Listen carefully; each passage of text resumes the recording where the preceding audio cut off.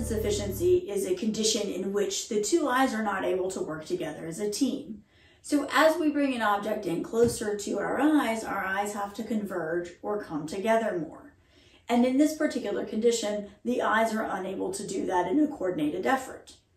The symptoms of convergence insufficiency can include things like blurry or double vision when reading or performing other near tasks.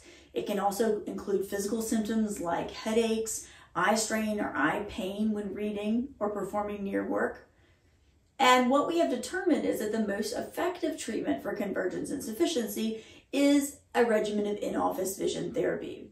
There was a gold standard double-blind treatment trial that was performed extensively, and the results were published by the National Eye Institute. And what they looked at is we're going to compare the results of individuals with convergence insufficiency who performed in-office therapy, home-based activities, or were placed in a placebo group. And what they determined at the end of this research is that vision therapy is the most effective treatment for convergence insufficiency.